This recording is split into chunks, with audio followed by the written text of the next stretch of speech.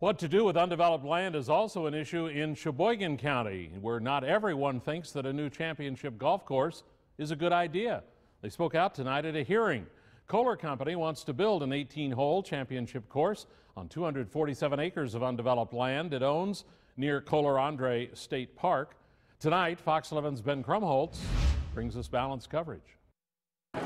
Town of Wilson residents filled their town's plan commission meeting, most with concerns and questions about a golf course invading their neighborhood. Is building a golf course an appropriate way of getting rid of invasive species? Chainsaws and bulldozers are hardly the right tools. Kohler Company already has 2 courses in the area at both Whistling Straits and Black Wolf Run.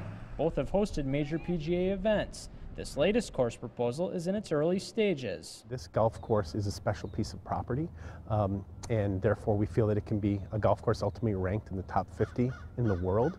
But as part of that, we want to be environmental stewards. To prove its environmental friendly goals, Kohler Company is seeking Autobahn certification. It's an international certification that rewards courses for high standards in protecting water quality, conserving natural resources, and providing wildlife habitats. We want to work with our neighbors and we listen to their concerns, but it's also important to us, to Kohler Company, as part of our overall sustainability mission to involve Autobahn throughout this process. Gaining Autobahn certification is something new for Kohler Company. Its Whistling Straits and Black Wolf Run courses do not have that designation.